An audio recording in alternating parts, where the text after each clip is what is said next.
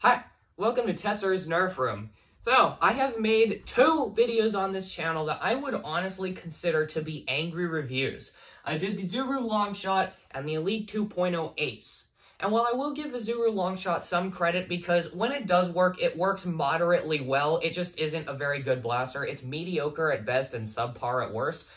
But the Ace is unforgivably bad. It is, in my opinion, the worst thing that Nerf has ever made. It is a blaster that is so awful that it's hard to find any redeeming features about it whatsoever, and I genuinely cannot find anything that is good about the Ace in any stretch of the imagination. But Hasbro has a talent of somehow managing to prove me wrong every single time I say something is the worst blaster that they will ever make. Do you guys remember when the Deploy was the worst blaster ever? I do too. The Deploy is not bad. The Deploy is kind of mid. That is why the Deploy was the worst blaster, because everything else in N-Strike was fantastic.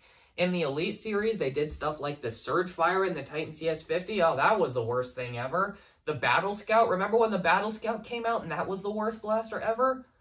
I would run a Battle Scout over this any time of day. But I think that when Nerf really reached their peak of bad blasters was when they did the Warden, because the Warden didn't work at all. The blaster had some questionable, redeemable qualities to it that maybe some people would enjoy using, but overall, the blaster just was not good. The Warden wasn't a good release when it came out, and it still isn't a good release to this day. You can still get the original Elite 2.0 Turquoise Warden, but it is mainly being sold in the Optimus Prime colors, and if you have to get a Warden for whatever reason, go with that, but that is besides the point. They have managed to prove me wrong again. I thought that it couldn't get any worse than the Ace. I genuinely thought that the Ace was the worst thing they would ever be able to do. Never! Because how can you get worse than the Ace? You really can't get worse than the Ace. What if you combined all of the worst factors of the Ace, the Warden, and the Modulus Shadow? You get whatever unholy abomination this thing is. Welcome to Tesser's Nerf Room. This is gonna be an even angrier review than the Ace.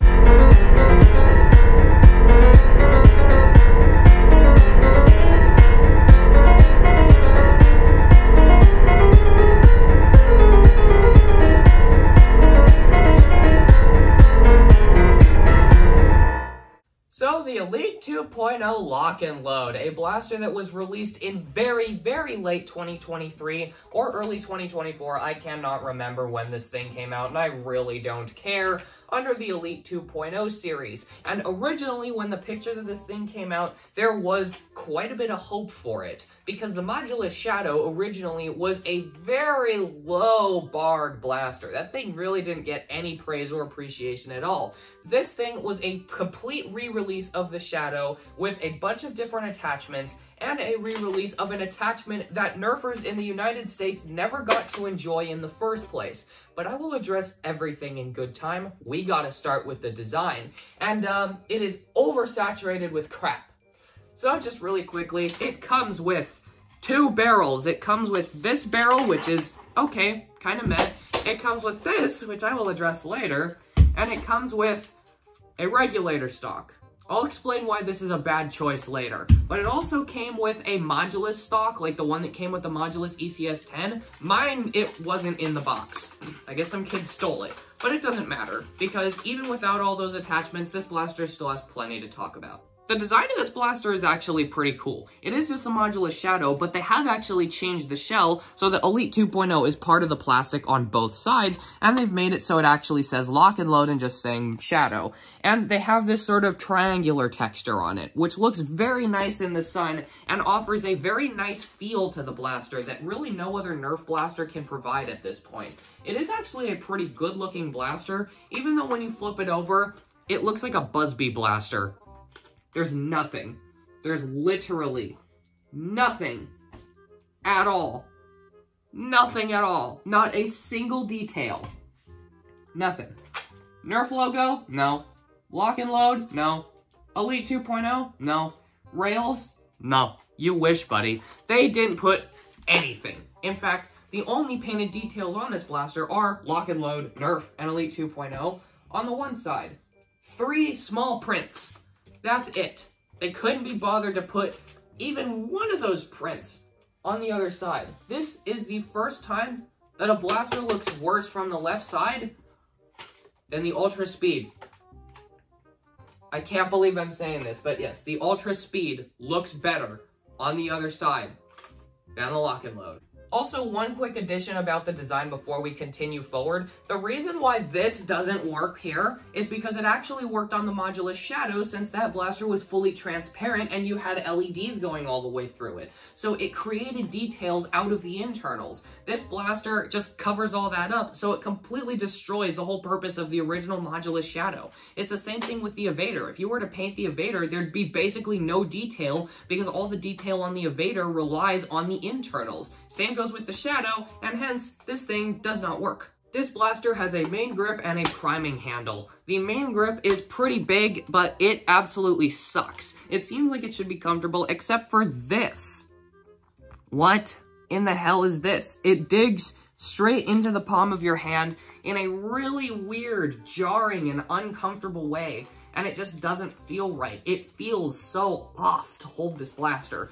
Whether you're using it right-handed or left-handed, it just, oh my, it feels weird. It feels like there's something jutting into your hand, like there's a little sharp bit sticking out right into the middle of the palm of your hand, and it doesn't feel good at all. And like, the grip looks good, it looks like it should be really comfortable, and for the most part it is, because it's smooth and fluted all the way around, but this thing just ruins it. It's actually a super awful grip because of that, and is pretty unforgivable.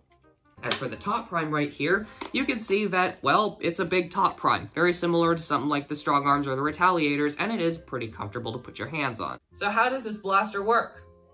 I don't know, because it's broken. Yeah. But what you're originally supposed to do is you're supposed to take up to 6 darts, you load them into here, you pull this thing back, you let go of it and it primes forward, and then you fire once.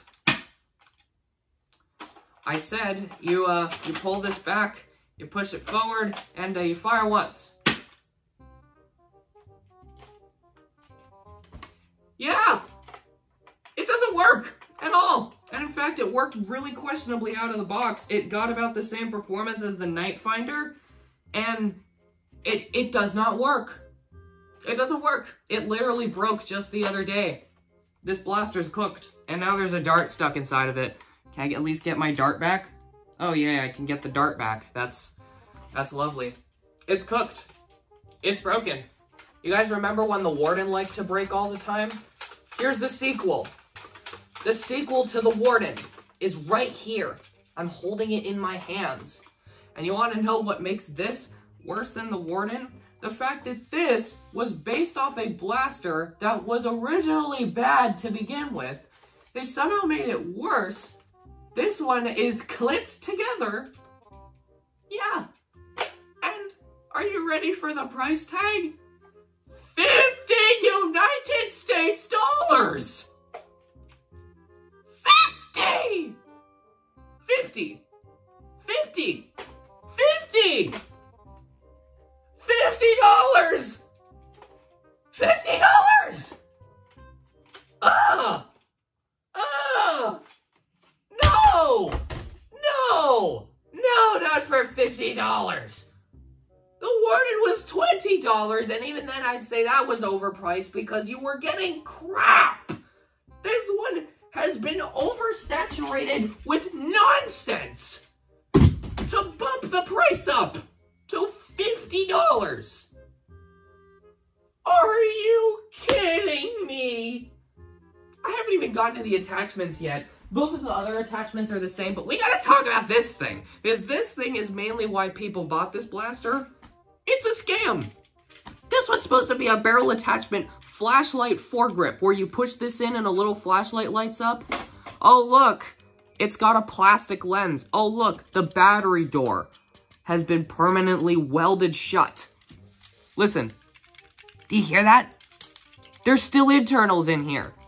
I can't open this because there's still a screw holding the battery door shut that is inaccessible because they put this stupid plastic cap over it that I'd have to drill through to access it. You can't make this stuff up. You can't make this up.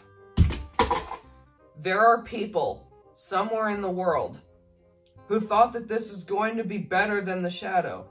A reinvention of the Shadow, because this blaster was released immediately off the back of the Double Punch.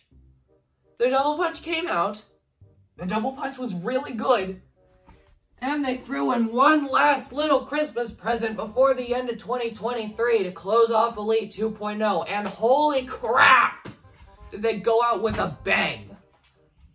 This is unexcusable.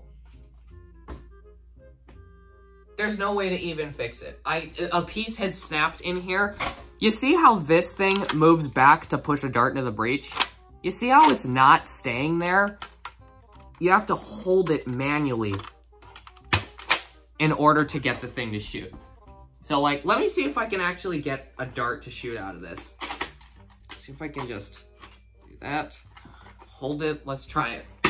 Hey! I got it to shoot one! That means I can do a firing demo.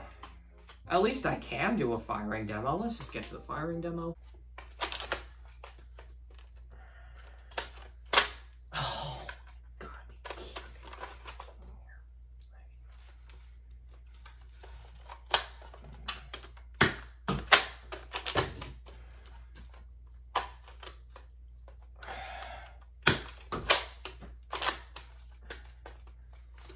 Oh my.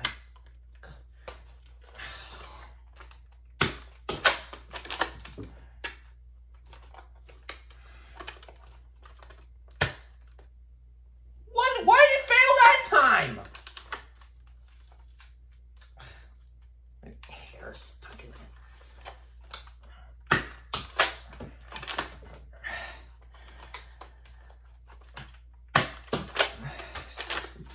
it. Just sit through this. Oh, we're empty. Let's tactical customize it first, dude. Give it more tactical points, bro.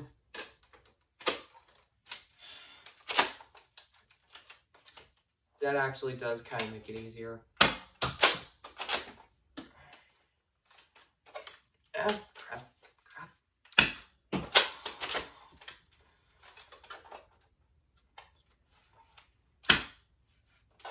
Oh my gosh. You kidding me? Got a squib. This doesn't even freaking work.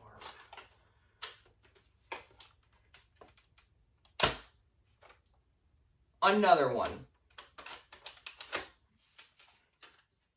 Just there.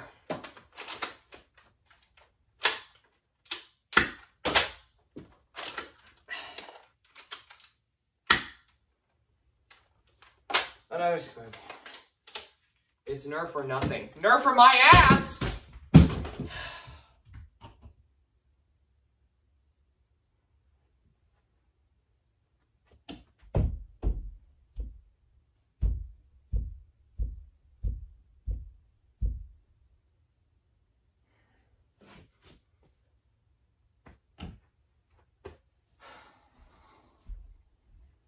Oh, were you guys expecting it to actually shoot, like, moderately, like any other blaster released in the modern generation? No.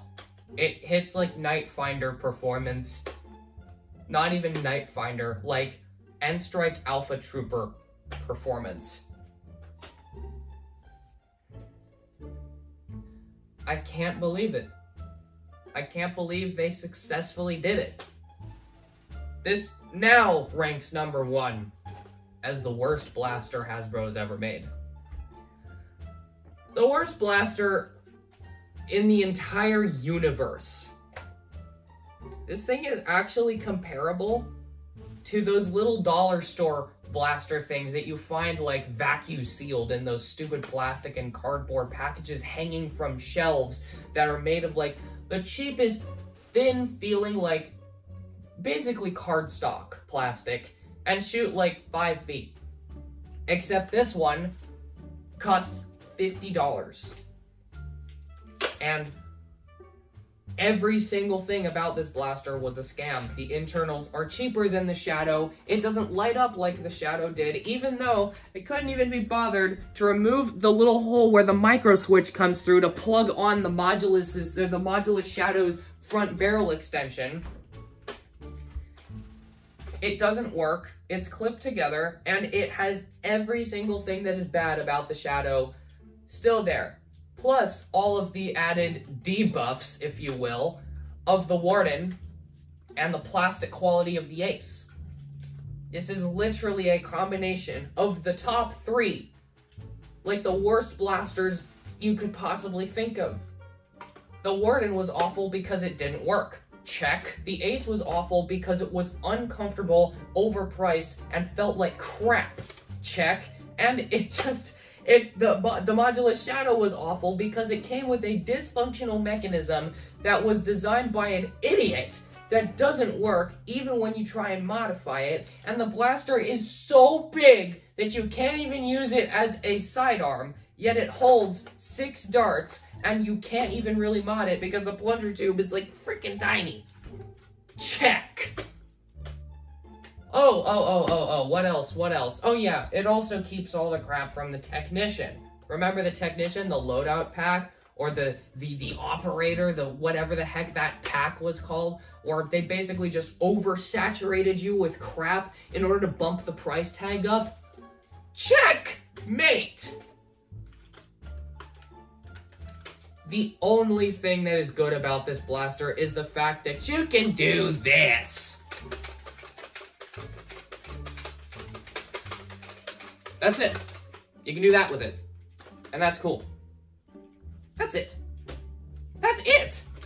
I can't find anything else to say that's positive about this. I guess you could say that it comes with a regulator stock, except that the regulator stock holds a magazine, and this is an internal freaking mag, so you can't even use the regulator stock for what it was designed for out of the box. It literally just feels like they threw as many bad, crappy ideas into one oversized, overpriced package just for the sake of doing such. It's like they just kept the overstock of everything they didn't want or need in the back. Oh, we've got a whole bunch of Modulus Shadows. Repaint it, throw it in a box. Oh, we've got more of those suppressor barrels, throw it in the box. We've got those flashlights from Hong Kong, butcher them, then throw them in the box. More regulator stocks, throw them in. More Modulus sights, throw them in as well. We'll call it the lock and load pack, and we'll charge idiots $50. I am so happy that I only wasted 20 bucks on this because the scope was missing. I only wasted $20 on this thing because the scope was missing. So I'm not as mad as I would have been if we actually paid the full retail price of 50 bucks, but that does not excuse this thing. This thing still exists, and that's a problem. The fact that it's $50, the fact that I am unironically going to stand here and justifiably say that this is a better value for your buck for $50. This! Than this damn thing. It's made out of nothing. It's made out of crap.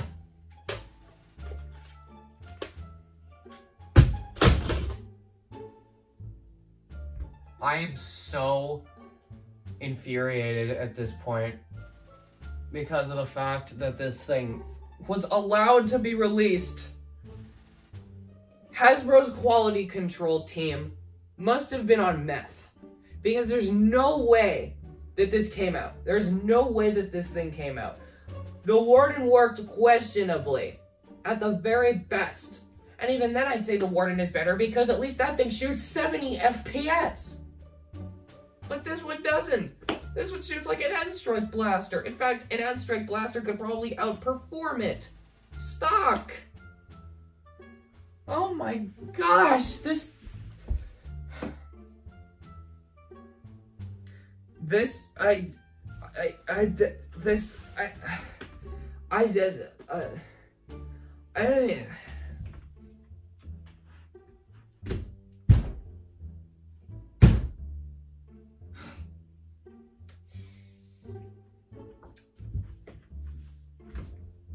I will not be giving you guys a purchase link in the description. Because if you buy this for retail price for $50, I don't know what to tell you. There is something wrong with you. There is something actually wrong with you if you spend $50 on this now, knowing what it does. I feel bad for anybody who didn't buy this. I feel bad for anybody who bought this thing before because I actually thought it was going to be good. And now they're looking at it, and they're watching this review, and they're realizing they got scammed. You could make the argument that Alpha Strike was bad because that thing was designed to be cheap and bad, but they openly said that Alpha Strike was cheaper. Just because that was cheaper. So they had justification for that. This has no justification at all. It doesn't even have an excuse. It deliberately tries to hide the fact that it's so awful and that it's just dysfunctional, broken, oversaturated with crap, overpriced, gives you a whole bunch of attachments that you didn't ask for, and gives you a copy of a blaster that wasn't really received well to begin with, butchered and destroyed into a monstrosity that you can't even enjoy because it probably will break soon after you get it. Do not buy a lock and load. Do not. If you need this right here for whatever reason, get a modulus shadow.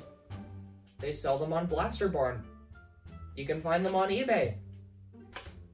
Buy a shadow instead, because the shadow you can open. The shadow doesn't break. The shadow has freaking lights in it. The shadow's awesome. In comparison to this is the shadow. But it's horrible. It doesn't work. It doesn't look good.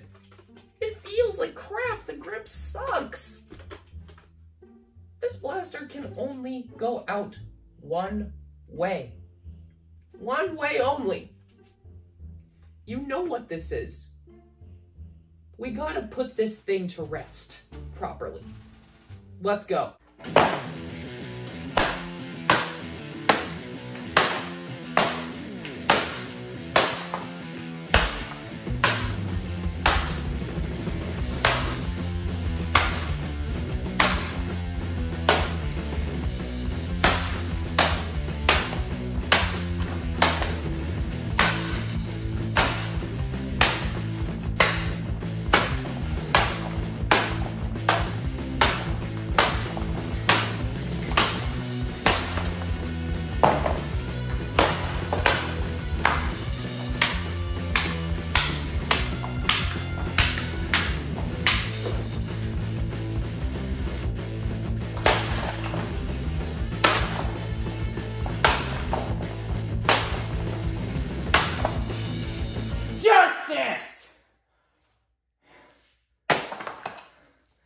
Thanks for watching, y'all.